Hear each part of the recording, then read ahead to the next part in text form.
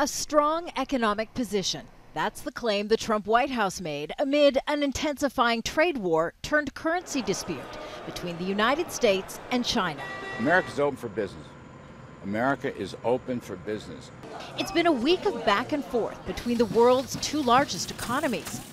On Monday, the US Treasury accused China of currency manipulation following a sharp drop in the yuan against the American dollar, fulfilling a campaign promise made by US President Donald Trump. The drop comes following more U.S. tariffs on Chinese goods last week, 10% on 300 billion products effective September 1st.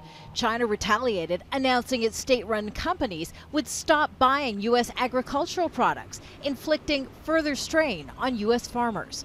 But on Twitter, President Trump argued the U.S. is benefiting from the economic tit-for-tat. Massive amounts of money from China and other parts of the world is pouring into the United States. Companies are also coming to the U.S. in big numbers.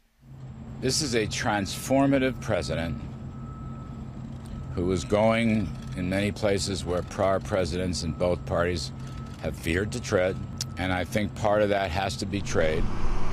But the trade war has hurt American farmers. Already, the U.S. government has put in place 2 aid packages to compensate for the billions in lost sales for products like soybeans and pork to China.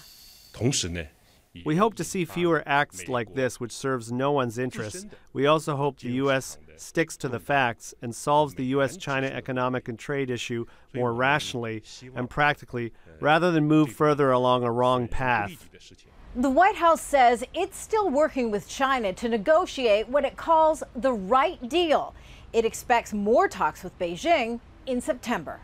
Kimberly, Halkett, Al Jazeera, the White House.